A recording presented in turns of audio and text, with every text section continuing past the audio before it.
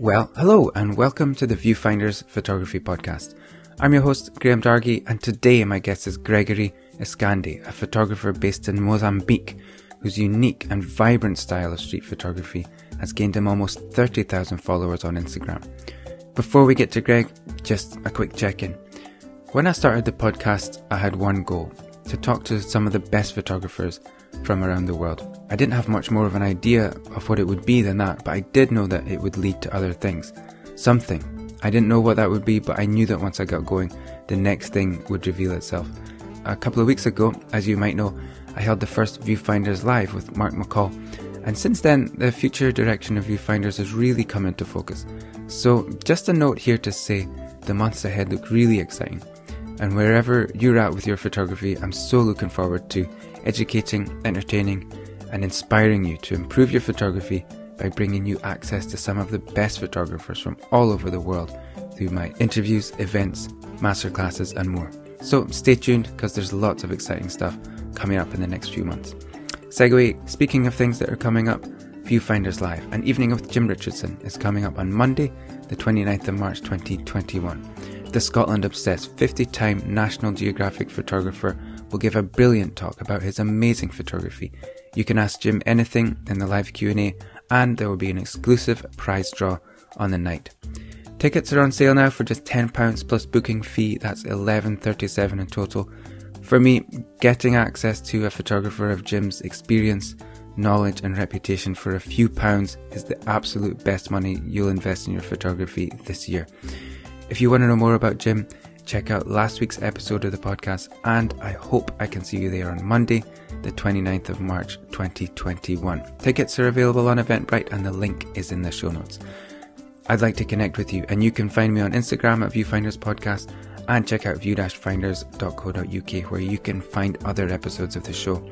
If you've been enjoying the show, why not subscribe, leave a 5-star review, and share the show with your photography friends to help get the podcast in front of more of the right people.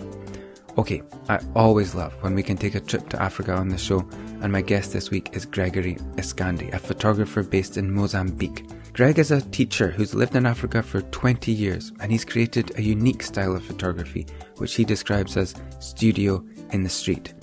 Greg's photography captures the strength and vibrancy of the people of Maputo, the sheer joy of childhood in his shots of kids playing, as well as touching on the hard realities of life in what's widely considered one of the poorest countries in the world. When I first saw Greg's work, I reached out to him immediately, and I found Greg to be a really interesting guy who puts a lot of thought into his photography. I hope you enjoy this. Here's my conversation with Grégory Escande. Hi Greg, welcome to the podcast. Thank you for joining me. Thank you. One of the things I really enjoy about the podcast is I get to speak to some photographers who I've been following for years and years. And with you, it's been a few days. And I found your photography, I don't know, 5 days ago or something. Serious?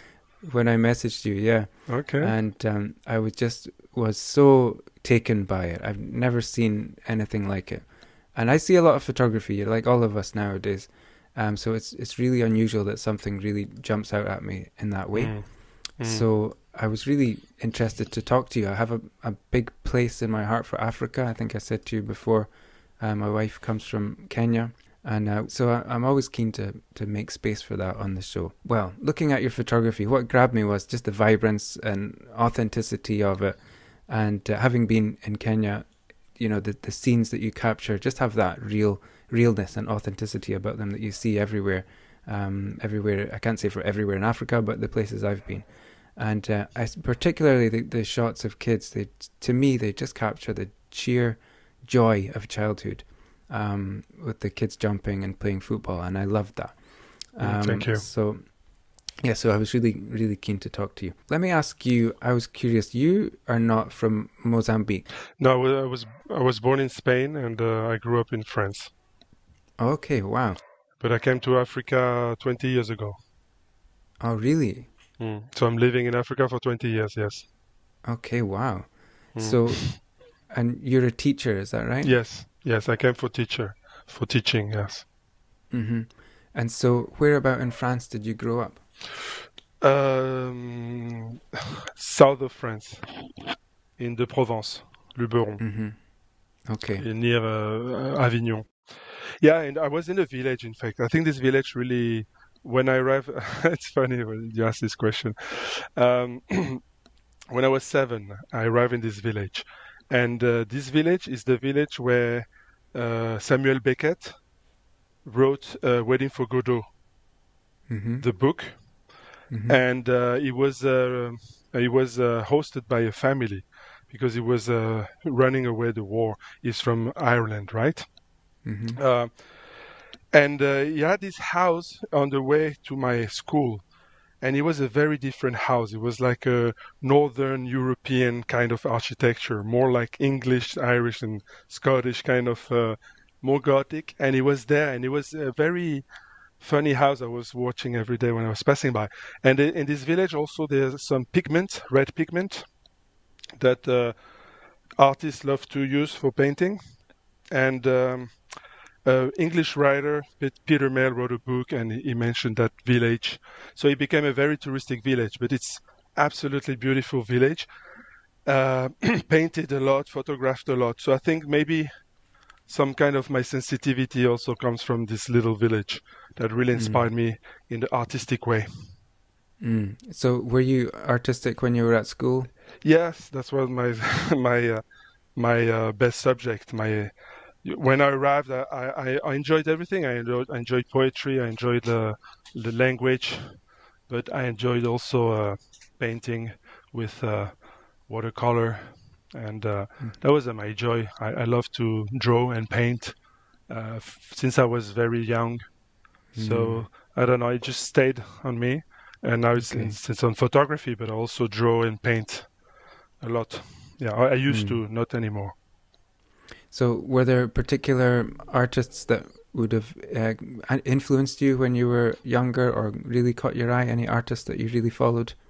First comics, comics. Okay. I loved comics, a very wide range of comics, and then later on, yes, I just I had fireworks in my eyes, studying at university and learning about history of art and all periods and photographers and painters, sculptors, primitive art, everything. I was just liking everything I was seeing and understanding the arts and the creation. So I always like that. I mean, there's no painter in particular or a photographer. It's just like the entire thing that inspired me, in fact. And so when did photography come on your radar? Yeah, good question. So I wanted to do art, and I went to do some a university of art in Aix-en-Provence, near Marseille, and I was studying like theory, aesthetics, history of art. I had a course on photography and various other courses, was humanities, and I was painting there. And to record some installations, some like ephemer art, some things I was doing on the street art, and then it was disappearing, or some project I was doing. I needed to photograph them. So this is when I started to be really interested in photography, just as a way of keeping track of things I was doing. And then I really liked and enjoyed. I was using this film camera at the time. That was in the 90s, and the digital just came at this moment. But it was really like in the 90s, like this shift of technology. I don't really remember when it really started, but at the time I was going to an antique and buying like second-hand cameras because they were very expensive for me. And I get this one. It's like film camera with like manual. And then I was learning, and a friend of mine who was passionate about photography had a lab, dark room. So he taught me how to print my photos, and it was fun. I mean, I enjoyed that a lot. So I was starting to experiment with photography then. Then I went to Japan in 2000, and I had this film camera, and then there was like just an explosion of images I could take as a photography. And then the digital came. And this is where I had a little stop, not knowing what to do. And I was still taking film cameras. And when I came in Africa, in Zimbabwe, I was still using a old film camera, old manual. And I did some photos in 2005 in Ilha de Mozambique, in Beira, in Gran Hotel da Beira, in Ilha in some places in Mozambique. And this is where I really enjoyed it, the place and the photography, all the things. And I knew there was something that could come there. And and then my daughters were born, one in 2006, the other one in 2008. And then I had to record absolutely those little girls growing up. So I said, okay, let me just buy a little digital camera. I had some few digital camera before, like a Sony Super Shot in 2001, taking some little digital the beginning. But I didn't have all this. And funny thing, I was going to Ilha de Mozambique in 2005, year before my first daughter was born, and I was using this old Minolta with film and a 35 millimeters, taking landscape, but portraits and in black and white with the Hilford, films. Mm-hmm. And in Ilia there were two journalists from Paris Match. I don't know if you know Paris Match. Yeah. It's a famous French magazine with people and so on, and they were covering all the islands of the world. Imagine the job. You're a photographer, you pay by the magazine to cover all the islands, beautiful hidden gems, little islands. And Ilha de Mozambique, absolute no tourists, but like so much intense of history and colors and, a mix of civilizations and people. And, it's really a very interesting place to visit and to see, and they were taking photo, and then they had this brand new digital cameras, the one I couldn't afford certainly, but that was like the latest one. But that was in 2005, so I guess now they're very old, kind of. But there was this year like the digital cameras, right? And I was using this one, but I followed them. They took me through the island because they were, and I took the same photos that they did, and I'd never seen their article after that. But then I said, okay, then I bought a little better digital camera to photography my daughters. It's a Canon G16. And then I say, okay, now it's time for me to move on, and I started making a little bit of money. So I say, okay, let me buy a Nikon, because I always wanted a Nikon, in fact. I used the 850, but I used before the 750. With my little digital one, I was still taking photos of project, and I knew something was coming, and I bet it wasn't there yet. And then in 2016 or 17, it like exploded in me. I say, okay, I need to do something now before it's too late. And in fact, I don't think I have a lot to. It doesn't have to do with me. I think it has to do a lot with the place I am living, which is not a place that people are used to, because it's not very known, in fact. So I'm taking photos of things that nobody really sees, because it's just so common in Mozambique. But for you, for me, for other people, it's like very different. In fact, it's a proper culture. So I really enjoy it.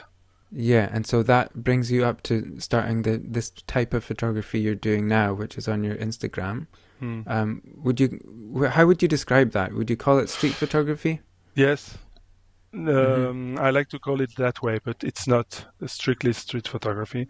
And so my friend Christine, art curator, who organized my first solo exhibition, she said that it's mostly can be described as street studio photography. So you were saying you felt the idea, you sort of described that the idea came to you. You knew there was an idea out there for something. Can you talk more about that process? So you said that I have like different subjects. So mostly mothers with babies and kids. And the only men I have, in fact, are men that are, young and working hard to sell products in the streets. So the men I have will be always the same, actually, because it seems that the jobs are very reserved to male or female. So, for example, selling polish, nail polish, it's a little young man's job. Selling some cotton candy, it's also a man's job. It's very hard. These guys walk for 20 kilometers in the sun or even more a day, trying to sell these products. And also the guys recycling bottles. And those are the men. The women mostly are the women either working in the fields, um, carrying babies, carrying goods in their heads, and kids. So those are my main three human beings of Maputo. And of course, the where I'm taking photo, I guess it's not like very realistic. It has some. I don't know if it's hyper realistic. It's not. It's. I don't know what you feel when you see them. It's. Why wouldn't you say it's street photography? It is somehow. Some of them are genuine street photography. They are like people I see passing on the streets. But I always try to present them with respect. And then some people could say, "But who are you to take photo in Africa?" I mean, why do you take? I don't know. I had some critics about very very relevant. So the idea didn't come like that very straight away. It took a year or two.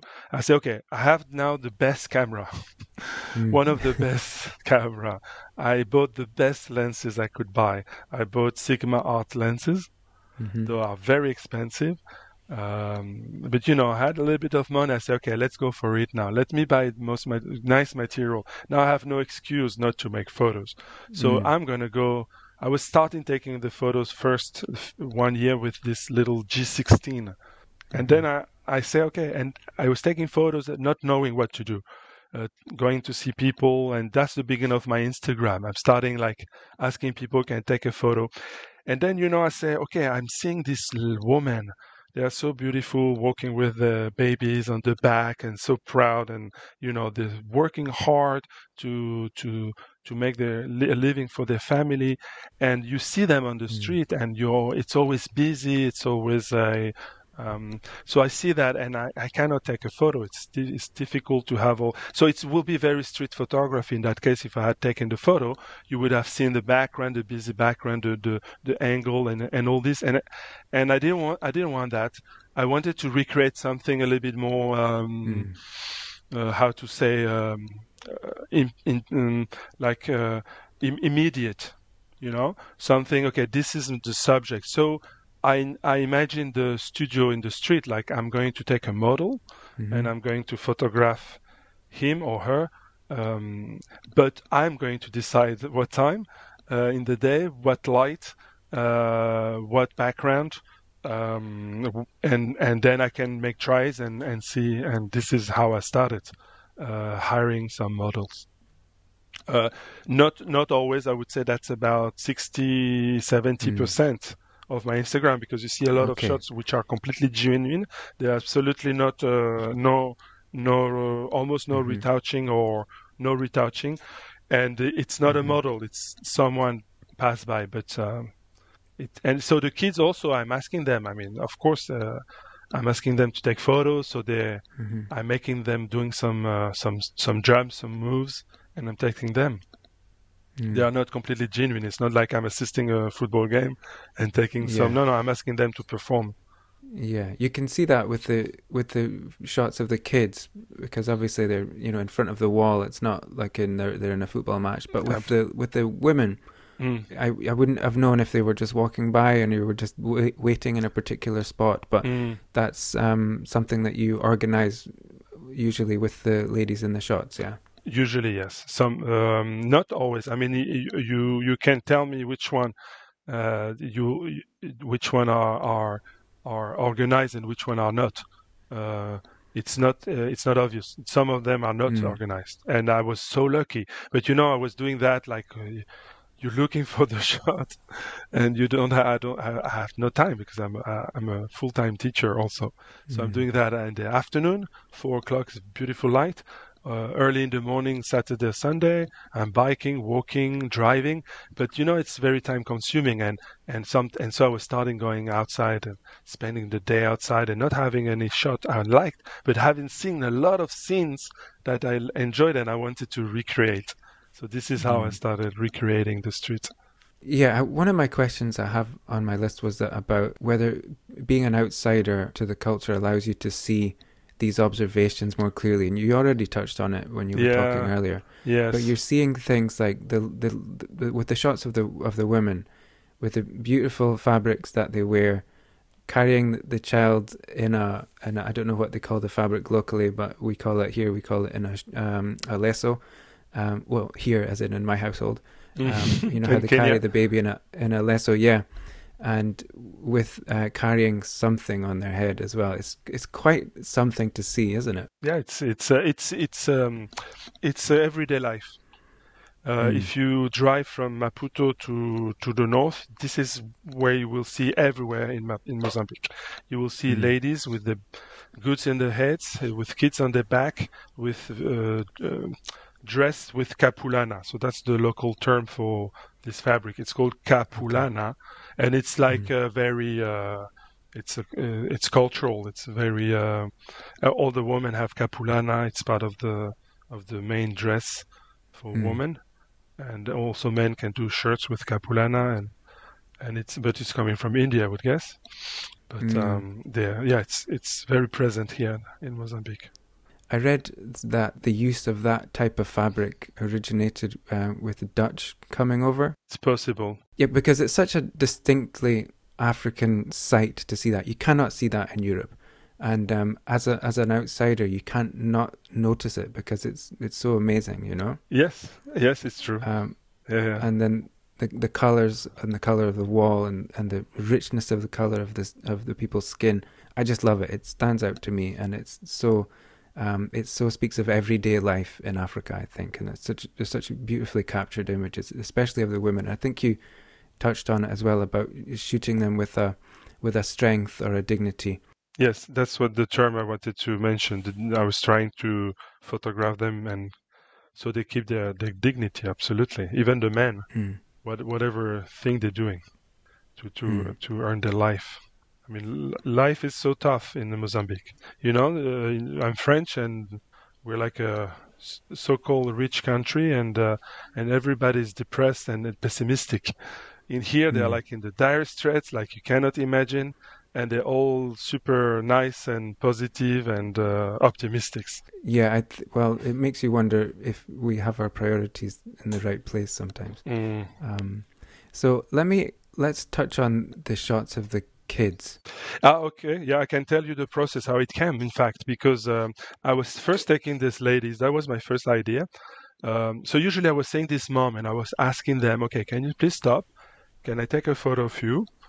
And then you have three answers. First one, the lady says, that was before I started to have moms as models. I was, stopped, so I couldn't take them in the nice, like I wanted to take them genuinely, like not posing, like walking. But that's impossible. I mean, you have to be very lucky to have a good shot like that. So I was stopping them and say, okay, can I take a photo? Can you stay here? Okay, thank you. And then three responses, I don't have money. So they thought I was going to ask them for money to take a photo, which is fun. Okay. Or they say nothing. They just say, okay. Sometimes they say no, they don't want, so I don't take a photo. And then I started doing these ladies passing by and asked them to join me. And I had a friend who was hiring those moms for me. And one day I saw a little kid running in between two shots, and I shot this little kid was running. It was like a wall was this slums iron metal panel. You know what I'm talking about? I don't know the name in English. It's corrugated metal. Yes, and there are a lot of walls, of little, poor houses covered with that. And that was the background, and then the mom was passing by, and then there was a little kid, a group of little kids are running, and I'm shooting, and I say, wow, I mean, that's what I want to do. Then the next day I asked my friend, can you find me some kids? And then I have a lot of friends' kids that are baking some food that outside the school I'm working, and I say, okay, I'm going to buy you food, but come and I'm going to take photos of you, and you're going to jump for me, and you're going to show me and do, because the shade is beautiful here. So it's like shade there, and like, oh, you're playing soccer, let me take photos. And this is how it started, in fact. Yeah, okay, you've covered a lot of what I was going to talk about, but one thing I was really interested in, there's a few shots of kids playing football where they're heading the ball. Do you know what I mean? How did that something that came up spontaneously, or how did that come about? Yeah, maybe a group of kids I met, they was asking for money or food. I said, okay, come on the beach and let's do some photos. And they jump, and one of them had a ball, and then I take a shot with him receiving the ball, and that was one of my first shots. I said, oh, I need to reproduce that, Mm. because that was the end of the day. It was on the background was the sky, and because I've turned it black and white, the sky turned Mhm. out to be very white. And the Mhm. guy was like black with the ball, and this, he was receiving the ball, and that was like the first one I did, and I think that's how it came to say, okay, I need to reproduce that. So anytime I saw Mm. kids, especially the kids I see with this very homemade ball with plastic, that Mhm. and once I offered them like as a retribution for photos, I bought them a very nice ball, but it was gone or stolen Mm. or destroyed by the older guys 2 weeks later. So, Mm. but yeah, that's how it came. I'm not a extremely a fan of soccer. I do watch, but I'm not like the ultimate soccer fan. But Mm. I took one of these guys, and he had a shirt of the Turkish national team. Istanbul or Ankara team, I forgot. But I Mhm. didn't even notice that. And then I started having a lot of followers from Turkey. And Okay. because one of the platform published my photo is like a Turkish platform gallery. And because they Mhm. saw that shirt, and then I received a lot of message. Well, Telecom, it's like the shirt of the team of the city. So Mhm. it became famous to the point where I had a exhibition in Istanbul. Okay, wow. Mm. I've seen the photos you've been describing on your Instagram feed, and anyone listening can go and check those out. Um, there's just something about those shots where the kids are heading the ball and their expression. You can't help but do that when you head a ball. But this started also when I was trying to find some art to do, and I really enjoyed to see some images of soccer players, in action like that. Hmm. And I thought it was like a dance, it was like a wild kind of dancing expression. And I wanted to reproduce that like artistically, taking photos, but Mm. I didn't know how to represent that. And I think that was like in 2099, like 21 years ago, when I was Mm. doing, in fact, my art was photographing, but also doing some collage. So I was reproducing doing some collage on my scrapbook. You can see my scrapbook is always here. So I'm Hmm. doing this painting, collage, and stuff like that. And I was in Spain, and they're a fan of football in the newspaper. So I was cutting the photograph of the soccer players and put him on the background, very busy. That was my stuff. So maybe it comes from Mm. there too. I don't know. Like Yeah. the expression on the face when you have all this tension, you want to grab the ball or you're fighting against someone to get the ball. It's very intense. So I like to capture that. It's very intense, and it's a very you can't control what your face does in those Mm, moments, mm. so it's very authentic. I think it's It's amazing. post photography, yes, somehow. Yeah, yeah, but it's childhood as well. Do you know what I Yes, mean? Because yes. Hmm. I think for grown-ups we would try and show some restraint or control things a bit more on a photograph. But those pictures Mm. of the kids jumping and playing football, they're just all in, all out, and it's just the joy of childhood. I love it. Okay, let me ask you about another style of photograph that you have on your feed. And it's really different than what we've just been talking about. They're beautiful, low-key, studio-looking portraits of a woman with like a head scarf on. Is the color one? Is the lady in the brown background? Yeah, Okay. Yeah, yeah. it's so different than the other work that we've been talking about, but it's Mm. such a strikingly beautiful picture, wonderfully done. Thank you. What can you tell us about those kind of pictures? Where do they come from? Oh, those are studio pictures, in fact. Mm-hmm. So this one was made at home. Okay, so that's a model, in fact. I met her because she was modeling, and I was invited to a photo shoot and Mafalala, which is a. So I met her there, and I had a contact, and I asked her, okay, can I do some photos? And I liked her, and I took her twin sister. If you go a little bit earlier on my Instagram, you have her twin sister, and I took both of them. Okay. And she knew how to do that hair hat that she has, so that was what I wanted. And it's a composite, so the background is not Okay. the real background. In fact, I think I put a background that I took in Bilen, which is a little village.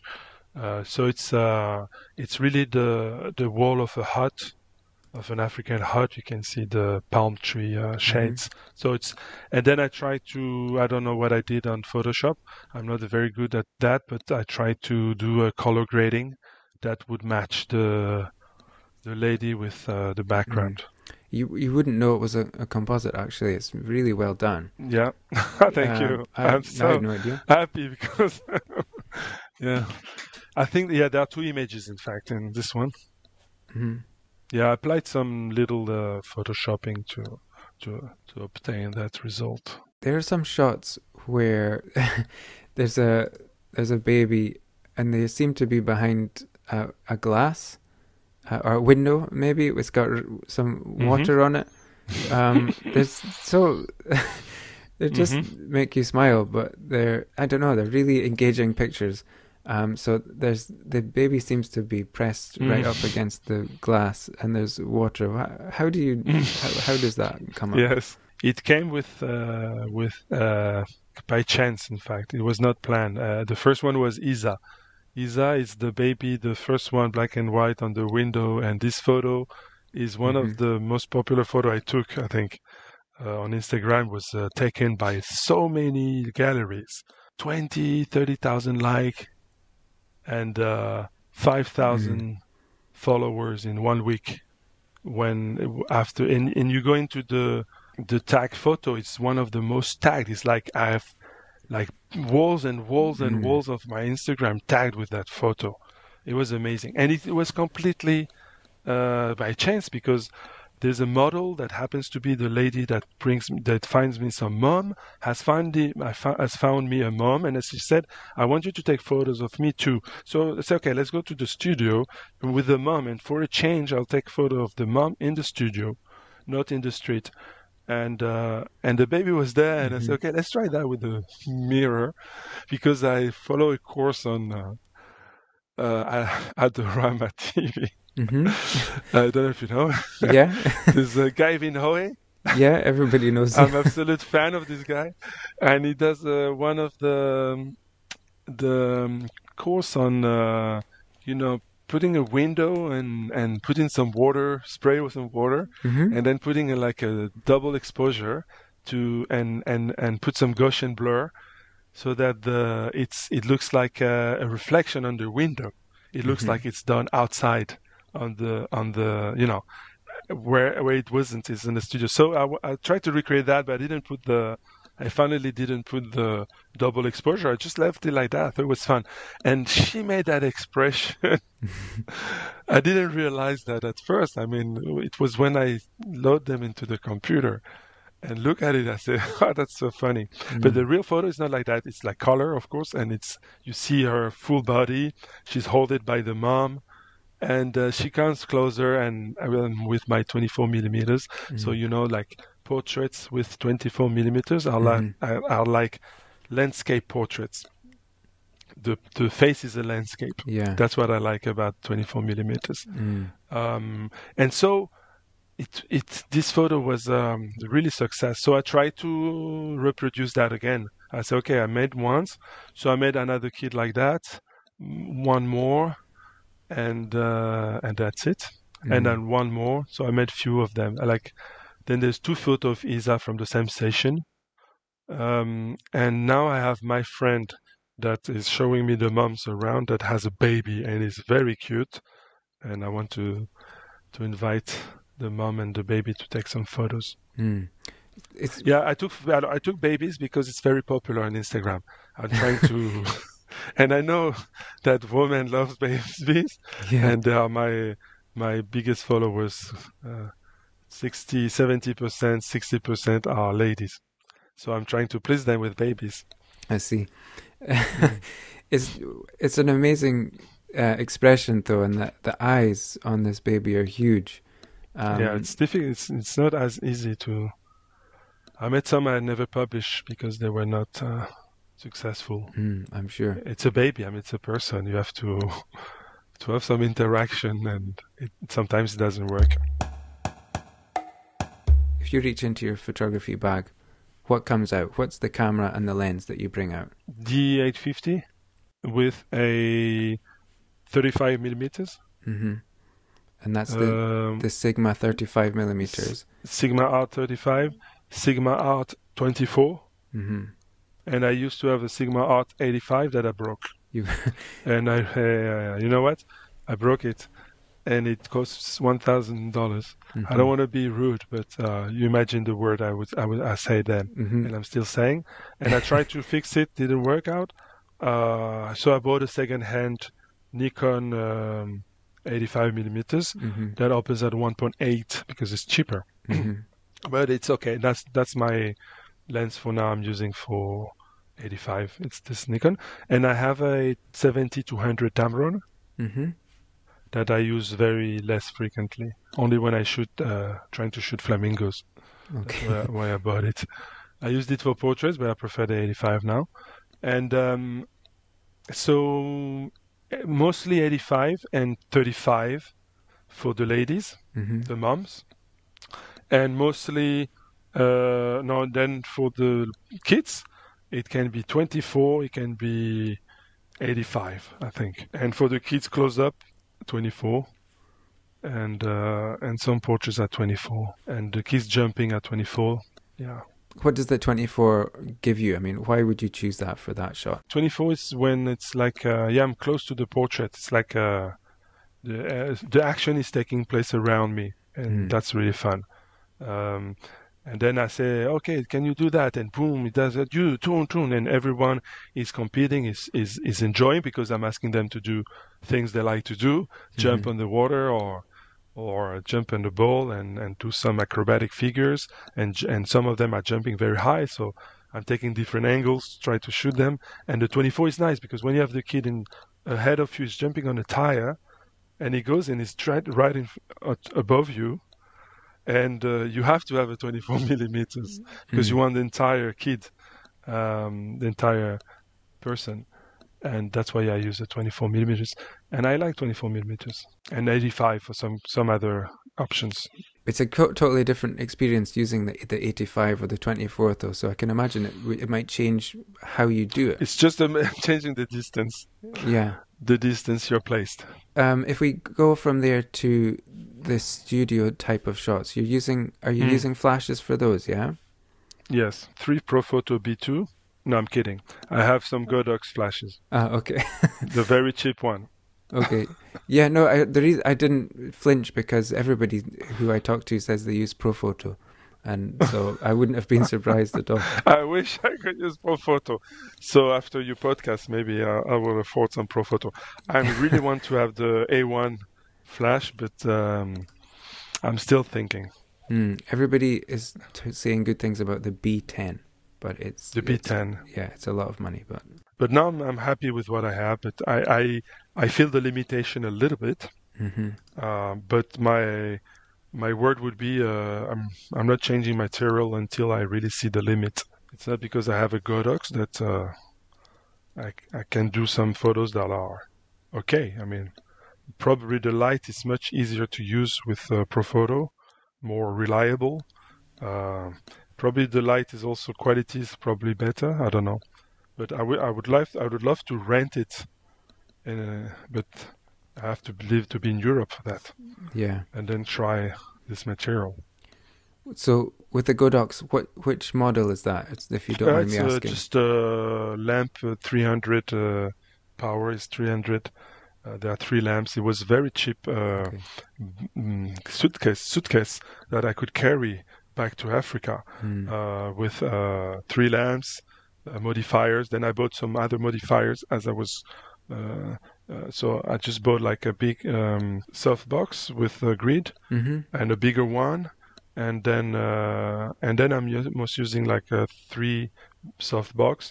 I would love to have a octagonal and bigger one, and I'm dreaming when I see these tutorials or these movies with this photographer studio showing this material. I'm just like, to me, it's like I'm just like a kid, in the toy shop.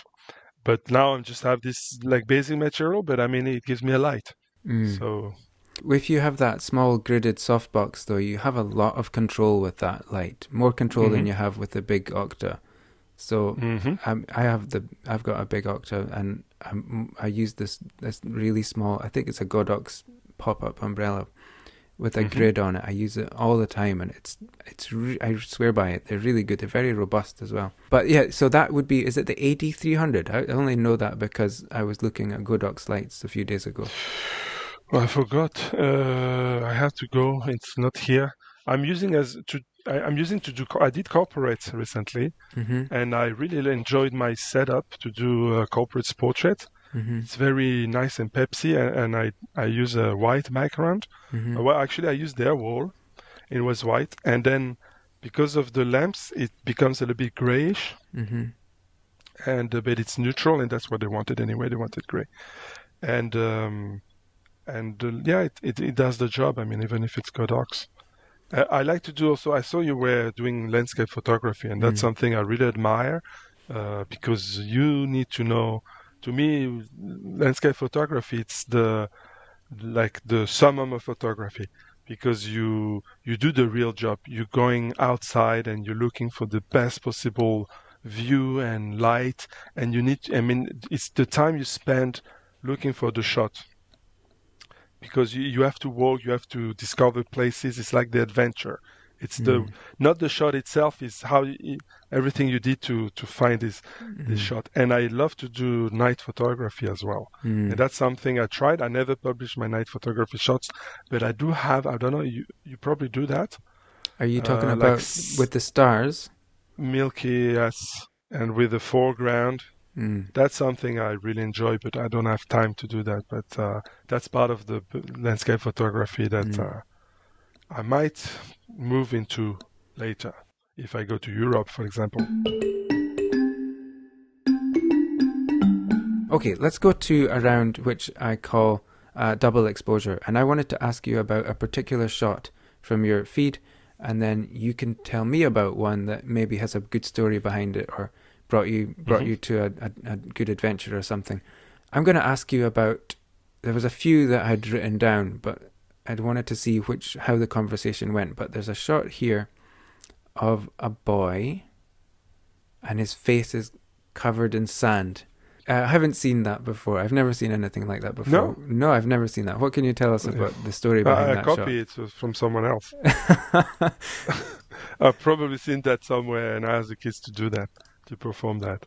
I say, I saw them also maybe with that, and I asked them, can you put some water in your face from the sea, and then put your head, and they did it, and I have plenty of guys. I just took one.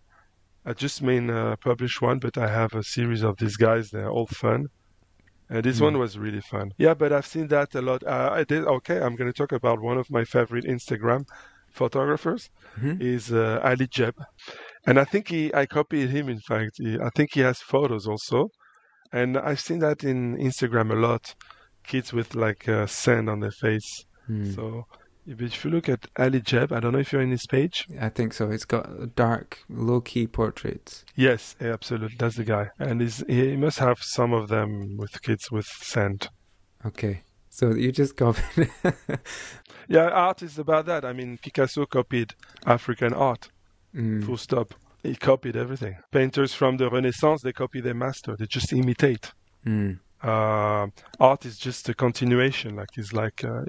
We all influence. We all copying ideas from each other. So I don't see any bad things about taking someone else's idea and just do like something a bit different, maybe. Yeah, I'm all in for that. That's no problem for me. Was there a moment or a photo that you took that just has a great story behind it, or it just moved things forward for you or took you to an unexpected place in your photography? Wow, this question. Yeah, maybe I would say the first one. And this is the one that moved me. If you go to the beginning of my Instagram, it's on December 27th, 2017. It's one of the first photo of my Instagram. You see a kid with a red cape. Do you have it under your eyes? Yeah, I do. Can you describe the shot so the listeners can So find it's it? three kids on the kind of a wooden shop, very small shop that is going towards a little bit like the Peace Tower, a little bit falling down, Mm-hmm. and there's a sky gray, but it's very badly edited. But because it was very badly taken, because I'm a very poor photographer in terms of technique, so you can see the default on the photo. I improved some aspects of my photography, but that was the time I didn't know how to focus and how to um, be faster, knowing my machine and knowing what to do with it. So that's why it's not very well in terms of aspect, but the subject is strong. I think it has some impact. Mm. So I was walking, taking photos of people looking for crabs or shells in the sea that you can see a little bit on my Instagram in the beginning. Fishermen and just the beach, trying to find subjects. That's the time I didn't know what to shoot. People, that's why I want to shoot. I want to shoot people, life here, landscape, like marine, boats. I didn't know. And I was walking towards the fisherman village where I could see those fishermen and boats. And I come and I see one of these kids, the one with the red fabric, Mm-hmm. which is Dojeme, which is the beer, one of the famous beer in Mozambique, Mm. Dojeme. He comes and he was there inside this little house. You see this little, and this is where they used to sell and cook chicken in the Mm-hmm. days where there was no pandemic. There are a lot of these ladies cooking chicken and drinking and selling drinks. So they slept there because I was trying to get the sunrise. So it was like 5:30 in the morning. Mm-hmm. And then I see this guy appearing, coming. I saw his head coming, and I pass by, and he stays in my mind. And I'm walking. And I said, what am I doing? I came here to take photography. Mm. Come back and take this kid. I was my 35 millimeters. And then by the time I came back, there was another one that just came out. And then I'm starting trying to take a photo, and I completely miss the focus. I completely miss the exposure, and everything is bad. But by the time there's a third guy coming, I said they were all sleeping there during the night, all these three kids. Um, so that's it. I took this photo, and I wanted to take those kids a little bit more later. It is a really strong image, and so these kids slept in there, and that's just by the side of the road. Is that right? Yes, Mm. and a friend is the ocean in front. There's the beach. That's the ocean. beach. Okay. Behind them, yes. Yeah. That's the beach, yeah. So it's one of those things that is so common to see in Africa, but it's such a powerful thought to think that those three little kids were sleeping in there. So it moved me. Yeah, it moved me. Yeah, it's very These moving. kids are like really strong. They're living the life. It's tough. Yeah. It's tough. No, it's tough.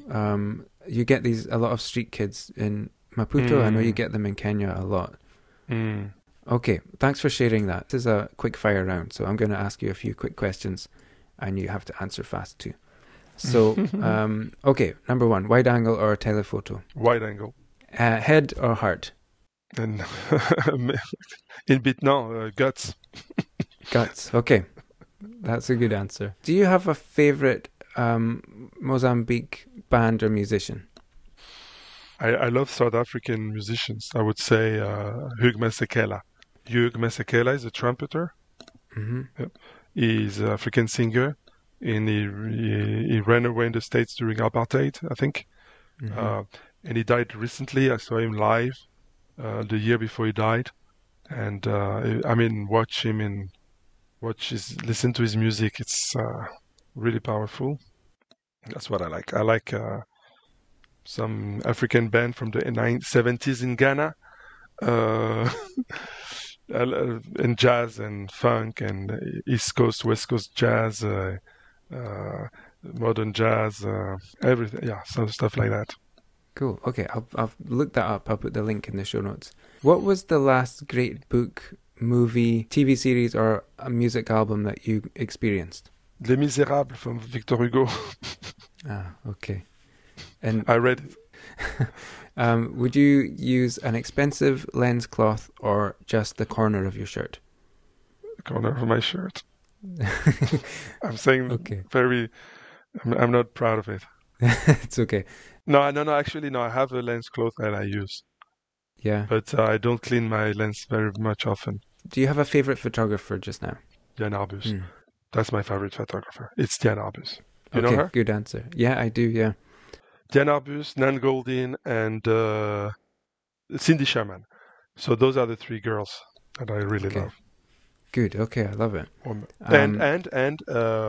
I recently rediscovered, because I studied him at university, and then I saw an exhibition last 2 years ago, is Dwan Mikkels. So Dwan Mikkels is not a photographer. He's an artist, but he uses photography as a medium, and is way beyond everybody else in photography. I think he's on top there, and he's still alive. I mean, I really like his photography. You know him? No, I haven't heard of Dwan Mikkels. So please check, and it's so rich, and he uses text and photography, and that's the head, but also the everywhere in the body, not just the head. Okay, we'll check it out. Link in the show notes. Mm-hmm. When do you feel at peace with the universe? I don't know. Never. That's my problem. Okay, so where do you see your photography going in the next couple of years? More of the same, or have you got some new ideas coming down?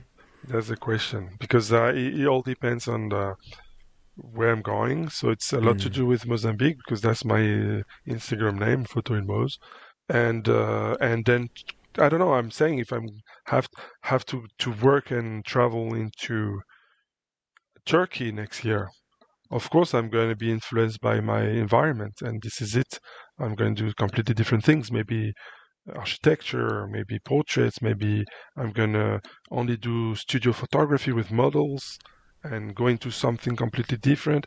My dream would be to recreate some of the paintings from, Caravage kind of painter, like Baroque, Renaissance painters, with very and using themes of the Bible or the mythology. And, why not? I don't know. Life is so short, and I want to do so many things, but I'm so lazy. So I don't know. I'll maybe do something completely different, or, exploring more about what I'm doing right now. I don't know if there's something, it's maybe kind of repetitive now. I don't know if it's going to change. So, but you're open-minded to what comes your way.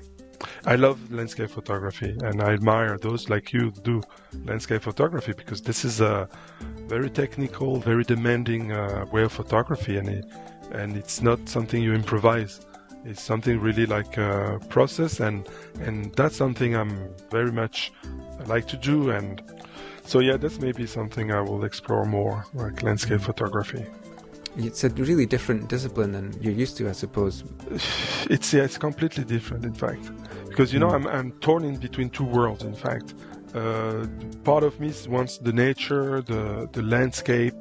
And another part wants the vibrance of the youth and the fashion and the colors and something more hip hop, or more, with people.